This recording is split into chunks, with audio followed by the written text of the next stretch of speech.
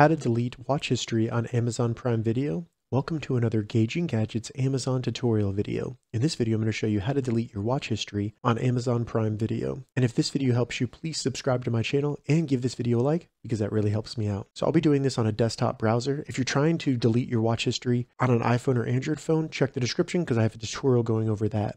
To get started with deleting our watch history on Amazon Prime Video, the first thing we need to do is simply open up a browser and navigate to Amazon.com. Once you get to Amazon.com, in the top menu, select All, and then select Prime Video. Once you select Prime Video, just select Prime Video one more time. This will bring you to Prime Video on Amazon, and from here, select the little person icon with your username, and then go to Account Settings. Once Account Settings opens up in the top menu, find and select Watch History. And then as you can see, you'll see your watch history here. From here, to delete anything from our watch history, just go to the right of the item that you watched and select Delete Episodes or Delete Movie from watch history. Once you select that, as you can see, it has now been removed from your watch history. All right, so that's how you delete watch history on Amazon Prime Video.